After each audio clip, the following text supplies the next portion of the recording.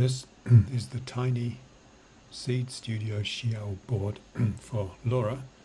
Radio module is on the top and the little ESP32 is on the bottom, and I finally got it to work, and this is it plugged into mesh chat. As you can see, it says it's connected. The way I check if these things are working is if you see a noise floor which changes when you put your hand on the antenna, which it does sometimes, and then you know that the received noise measurement is live, so that's working.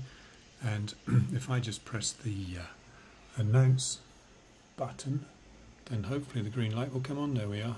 So that works, and I programmed it using the software from Github, the firmware from Mark Qvist. You can see now it includes that SeedStudio XIAO device, and I had to program it using the command line, just using the RNode conf program. It's not yet included in the web flasher from but it works. I think I had to do it twice.